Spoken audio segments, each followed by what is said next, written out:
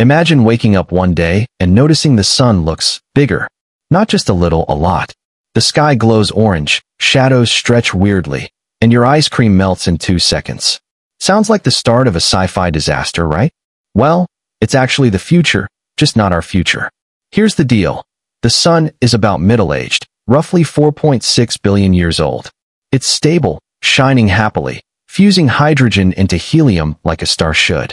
But in around 5 billion years, it'll run out of hydrogen fuel. And that's when things get dramatic. When the sun runs low on fuel, its core will shrink, but its outer layers will expand, a lot. It'll swell into a red giant, growing so huge it could swallow Mercury and Venus, and maybe even roast Earth into cosmic toast.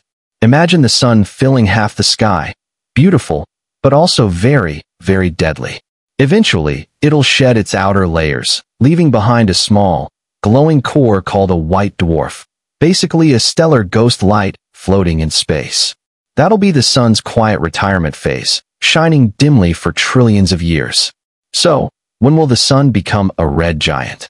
Not for another 5 billion years. Plenty of time for us to invent space sunscreen, find another planet, or, evolve into energy beings. What do you think humanity will look like by then?